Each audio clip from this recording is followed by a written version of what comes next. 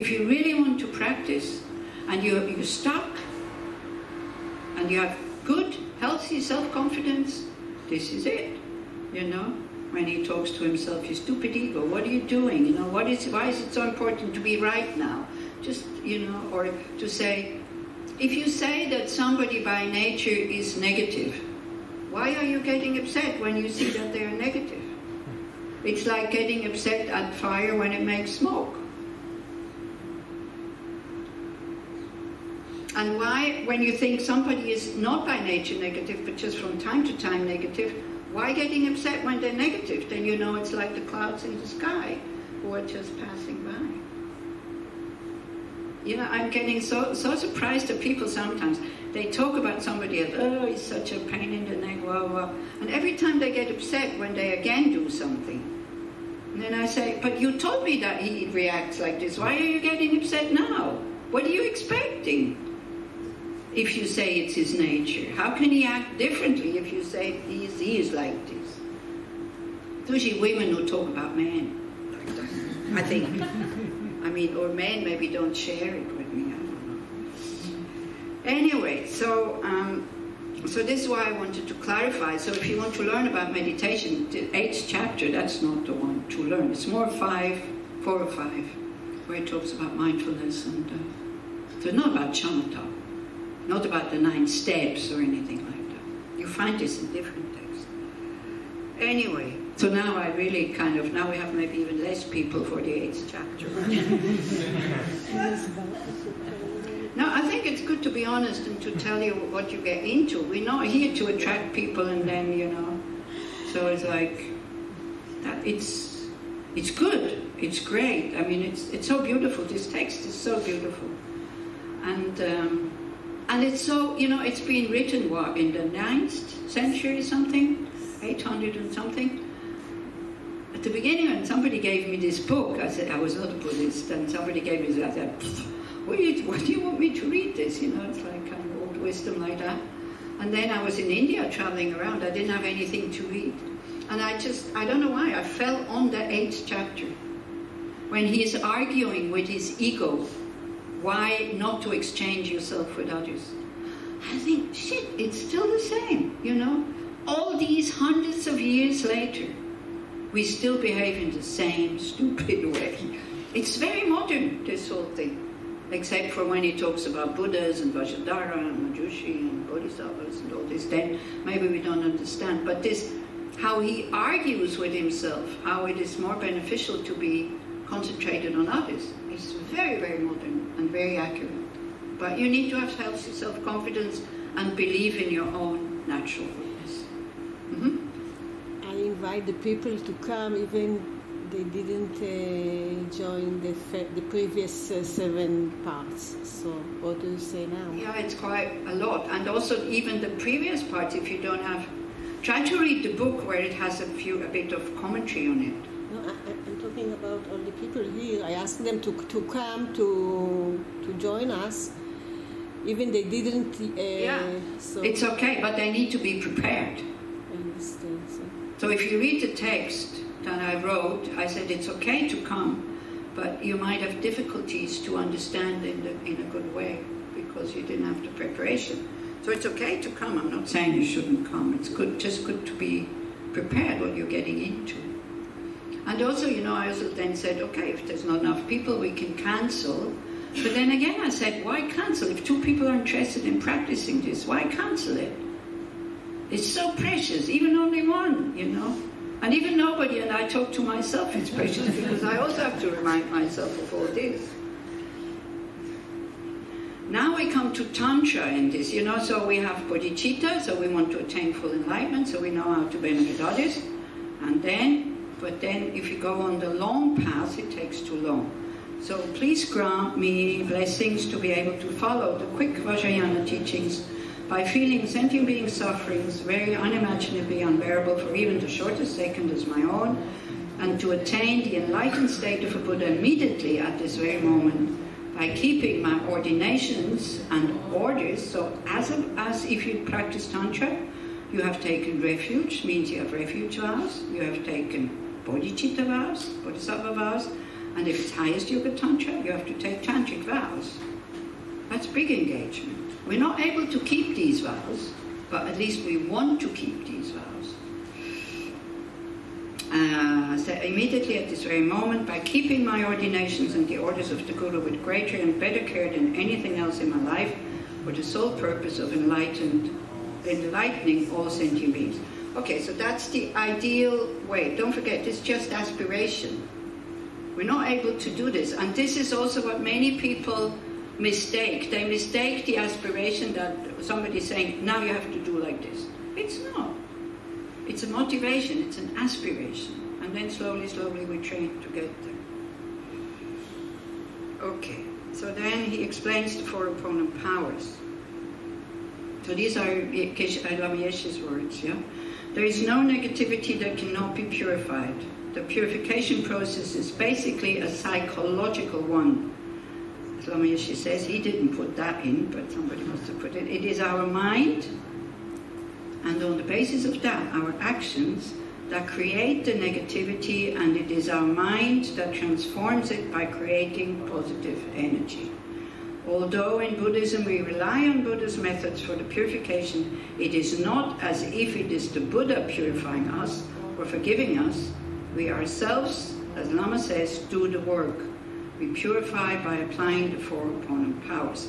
So it's written in the sadhana, but if you come to the retreat, we're not going to read this every session. It's enough to know it, and then that's it. And then we do specific meditations, like changing a little bit. Okay. So the first one is the power of regret. And this you would be sitting in meditation, maybe reflection, listening to somebody leading it or reading it yourself. Sincerely regret from the depths of your heart anything you have done to harm any living being, there's 1 comma too much here, on this day, in this life, in all past lives. It is good to contemplate the various actions that you remember having done, and then to regret all the things as well that you don't remember. So it's really good to, now we don't have time to do it, but it's just a, introduction what to do, but from time to time it's really good to look. These negative actions, what do they do to me? How do they make me feel when I remember them? Then you switch and you think about positive action. And you see that you have no control how you feel. You can't say, I don't want to feel like this. I don't think anybody who comes to these courses feels good about their negative actions. Actually, I don't think any human being feels really good about their negative actions. That's my assumption. I think it's a good one. I think everybody suffers. Not even when the results come, but because of being so confused and trying to find happiness in negative actions. So the reason to regret is based on the understanding of karma. We cannot bear the thought of future suffering that we ourselves will experience due to the harm we have done to others. We experience everything due to our past karma, our past actions. So having harmed others, we ourselves will necessarily experience suffering in the future. So we just assume that, right?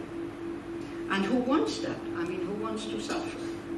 We know from the present suffering that we do not want it, so the logic is, therefore, to remove the karmic seeds, now that's the thing, before they ripen as future suffering. Okay? Is that clear? Then the second is the power of reliance. There are 2 parts to this step. 1, we rely upon the doctor whose medicine we will take to purify our deluded actions, in this case the Buddha. It's not that we need Buddha to forgive us. Rather, we rely upon him by using his methods to purify ourselves. 2, we also rely upon other beings. The very beings we have harmed, by developing compassion for them, we make the wish to purify for their sake, that we're not harming them again, all those we have harmed in this life and in the past. Make a strong aspiration to do this practice of purification, so that from now on we can only benefit others, not harm them. So it's a good way, it's a good way to make up all the harm that we have done by saying, I want to become a Buddha. So one is, spontaneously, I will not harm others anymore. Secondly, I will have the ability to guide them to that state if they're interested. It's the best way. It's much better than to invite them for dinner. It's okay. You visualize Vajrasattva above the crown of your head. We will have a tanka, hopefully, in the retreat. I guess there is one, yeah. And you will have a picture maybe also. Maybe I send it to somebody and then we can have a photograph. There must be an SMM still from the last retreat, I think. We'll have a look at during Yom Kippur. So visualize Vajrasattva on the crown, above the crown of your head. If it's too difficult, yeah, it's difficult to visualize above your crown. So you can do either one thing, you put him in front, or you visualize yourself sitting in front of a mirror. That works, because for the retreat itself he has to be on the crown, not in front. So I couldn't get him there. I couldn't see him clearly, so I did that mirror thing. Then it worked. So he's your guru, and again, so if you have a guru, then it's not so difficult to think about it. We're trained to see the guru as the Buddha. Manifesting in this aspect for your benefit. This is important. To see that he wants to benefit you and help you purify negative karma. He's made of radiant, blissful white light, because that's the nature of our mind, this blissful white light. So that's why we use light, and any being prefers light to darkness. Unless you're somebody from science fiction, you know, and these beings, well, maybe a spider, or I don't know. Worms. Worms don't like light because they will be eaten. That's why they don't like it. They don't like to be in the daylight, because they will be eaten by birds. That's why they go back into the dark. Anyway, sitting cross-legged on a white lotus, which although born out of the mud is unstained by mud, just like our enlightened potential, which is we can never lose it. So, which is born out of delusions, but is unstained by them. His face is radiant and beautiful. His eyes are long and narrow, peaceful and full of love and compassion for us. Maybe you go back to the picture and I just read it so you can see. And it's three-dimensional, and as I said, it radiates spontaneous light like the sun. His eyes are long and narrow. His mouth is red and very sweet. His hair is black and held up on top knot. His arms are crossed at his heart. Here it's not crossed, but it's okay. Left underneath the right, but he's holding Vajra bell, so that means that is the union of compassion and wisdom. Meaning he's a fully enlightened being. So the main thing is to really feel the presence of this enlightened energy above your head, and to imagine that it is a mirror image of your own potential. Then we say a prayer of refuge to Guru Vajrasattva, and so you can go back to the text. So this we did in the practice for Punsok, so go for refuge until I'm enlightened, to Buddha, Dharma and Supreme Assembly. By this practice of meditating on Guru Vajrasattva, may I become a Buddha, to benefit all sentient beings. Then again, the four immeasurable thoughts. It's a really, really good training to open your heart, to say these words again and again and again and again. If you wake up in the morning with a feeling of, kind of tense here and closed, just think, okay, whatever happens today may be of benefit to others. It won't be long, the feeling disappears. Because not just me, it's also others. And then we go, all others that I meet, then it's actually quite easy sometimes. But we have to do it. We have to remember it. So that's quite clear. It's the four immeasurables, so it's love, compassion, joy, and what's it called? Joy and equanimity. Then the seven-limb practice, also it's a very profound practice that usually we just rattle it down, blah, blah, blah, blah, blah, and the mind is not pulling along with it. So it's 7 different minds. First one is the mind which is full of respect. Second is the mind of generosity. We visualize making these offerings to all the Buddhas. The third one is the mind of confession. We lay bare what we did in a negative way. Then we rejoice to bring it back up again.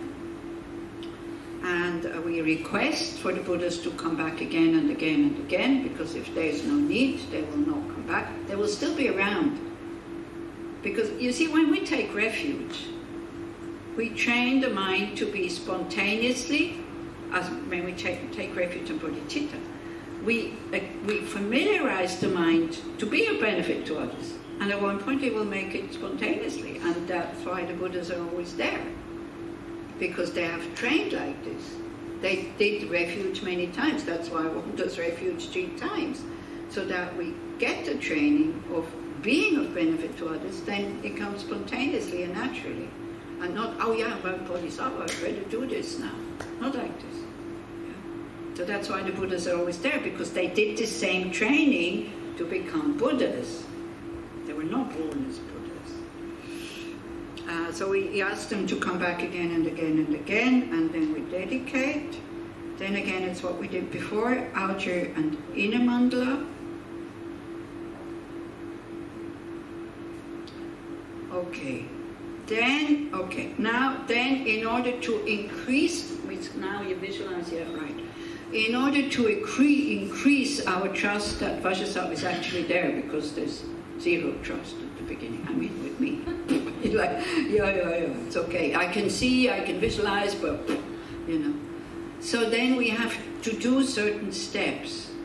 So visualize that light goes out from Guru Vajrasattva's heart to all the 10 directions, hooks the energy of body, speech, and mind of all the other enlightened beings of the universe. Yeah? So,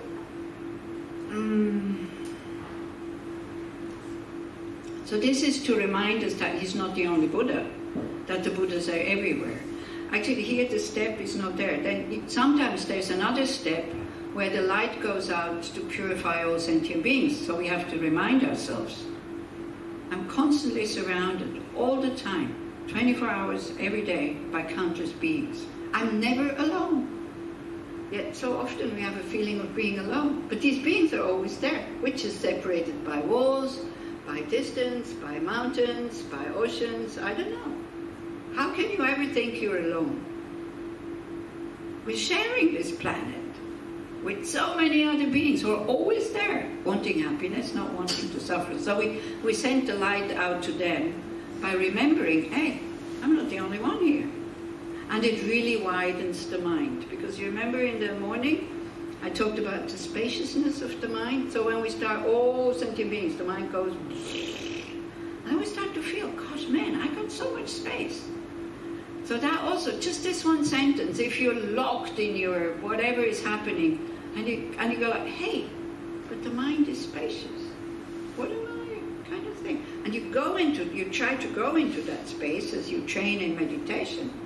Then you feel whatever is going on objectively, anger, depression, desire, disappointment, whatever, the person or the energy or the one who perceives it is always calm and is always spacious. And then you start to identify with that instead of with the storm. So don't forget, your mind is totally spacious. Everything has place in it because it's not material. So anyway, so first he kind of hooks back all the enlightened energy and dissolves into him. So then we think now he becomes all the Buddhas. Okay, now we start with the third power, is the power of the antidote. So we have the perfect doctor on our crown, okay? Then the antidote, which is the actual medicine, is there are 3 stages to this. The first is the purification of the body. So Guru Vajrasattva very compassionately sends powerful white nectar like coming out of a hose very forcefully from his heart and enters your crown chakra and pours into your entire body, filling you completely. It keeps coming and it forces out of your lower orifices all the harm you have ever done to any living being with your body in the form of inky liquid which pours out of you and disappears into space. Not one atom left. So this again is about emptiness. We learn to let go of all this garbage and shit and just flush it out. But we refuse. Oh no, I prefer to be a bad person because otherwise I might become a nobody if I have no more problems. You know, the ego doesn't like it so much. So that again, you know, until you're able to really visualize and do this, takes a long time. Because we're used to cling, we're used to hold on, we're used to do all kinds of things. So you just do your best, you just try to visualize that. Not one atom left, feel completely purified, recite the mantra the whole time. So reciting the mantra and reading, this is not possible. So we just recite the mantra once, or together, and then 2-3 minutes, you try to meditate. Okay? Oh, no, we don't have that much time left, but it's okay. If you can't pronounce it, doesn't matter. Om Vajrasattva Samaya Anupalaya Vajrasattva Deno Patishta Tidyo Me Bhava Sutokayo Me Bhava Supokayo Me Bhava Anurakto Me Bhava Savasidi Me Prayacha Sarva Karma Sucha Me Chitanshiyam Kuruhum Ha Ha Ha Ha Ho Bhagavan Savatata Gata Vashama Me Muncha Vashabhava Mahasamaya Sat So you just try to feel that cleansing energy on your crown, and from him light pours down, either like a tube or like from his whole body, it doesn't matter so much, very forcefully, like a shower. It enters your body, and all the negativities, you visualize them as black ink or in whatever form feels meaningful to you. So how would your actions, if they would have form of the body, look? Like killing, stealing, sexual misconduct, give them a form. Can be just black, can be smoke, can be tar, can be kind of scorpions, spiders, can be tumors, can be blood, can be pus. You know, let the mind find its own way of making it meaningful. So this kind of stuff comes out of the lower openings of our body and totally vanishes into emptiness. It doesn't exist from its own side.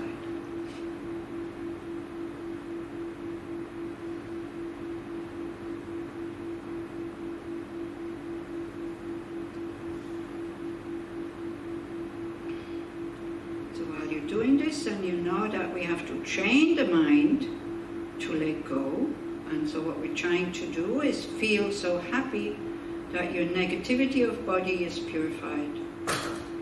Really imagine now that it's not possible that your body could do anything but benefit others. No way can it harm. I really want that. So we especially think that all our negative habits, tendencies are totally non-existent. Just do it, you know, don't worry, oh, how long does it take for it to work and all this, just do it.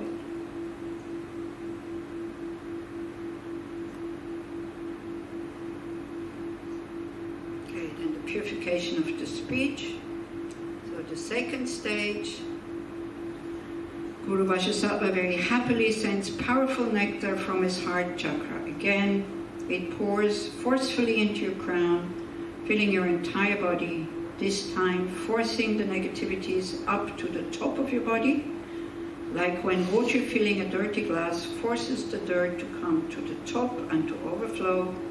All the negativity of your speech, all the gossip and malicious speech and useless speech and lying and whatever, all is purified by this powerful nectar, leaving your body through the top orifices in the form of inky liquid or just smoke sometimes, disappearing into space, not one atom left. So we learn to work with the energies. First it was down, now it goes up. Om Vajrasattva Samaya Manopalaya Vajrasattva Deno Patishta Tidyo Me Bhava Sutokayo Me Bhava Supokayo Me Bhava Anurakto Me Bhava Savasidi Me Prayacha Sarva Karma Sucha Me Chitanshiyam Kuruhum Ha Ha Ha Ho Bhagavan Savatata Gata Vashama Me Muncha Vashabhava Mahasamaya Sat Aum Pe. So again, you visualize and you think to feel so happy that your speech is now completely purified, and that no way could you do anything but saying something beneficial or useful or appropriate or kind to others. And again, to have to wish to be able to do that. Not now, because now we still have tendencies, but in the future, that we want that. I want to have a speech that only benefits. And thanks to generating regret, taking refuge, and bodhicitta, the light coming into me, and all of this goes up on top. Thanks to that, I'm able to do that.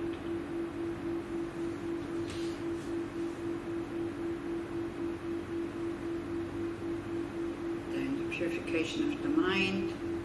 So Guru Vajrasattva very compassionately sends this time light from his heart chakra. This powerful white light enters your crown chakra, fills your entire body, being, and just like when you turn on a light in a room, the darkness is instantly dispelled. So too, just as the light hits your heart chakra, the darkness and the confusion, negativity of your mind, all the anger and violence, the depression, resentment, jealousy, bitterness, all are instantly dispelled, not one atom left. Om Vajrasattva Samaya Manupalaya Vajrasattva Dino Patishta Tidyo Me Bhava Sutokayo Me Bhava Supokayo Me Bhava Anurakto Me Bhava Savasidi Me Prayacha Sarva Karma Suchame Chitanshiyam Guru Ha Ha Ho Bhagavan Sarva Tathagata Vashamame Muncha Vasha Samaya Sattva Aumpe. Again, feel happy that all your delusions, which are the cause of the harm we do with our body and speech, are totally purified, gone, finished. That no way is there any space in your heart now for anything but love and kindness, forgiveness and wisdom, bliss and compassion. So we take the result into the past. We see ourselves as the person we want to be. And we just enjoy, knowing that we have the potential.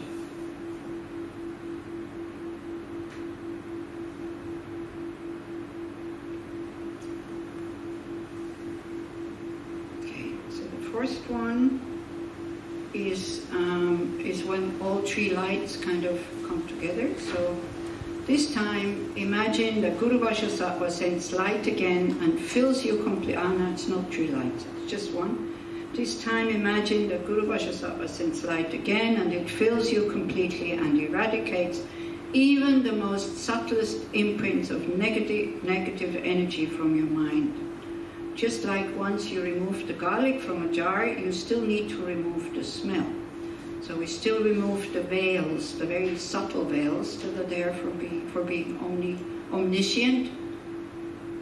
And we recite the mantra, so one more time. This time it doesn't go anywhere, because it's very, very subtle what we are purifying now, because the grosser things of body, speech, mind have already gone.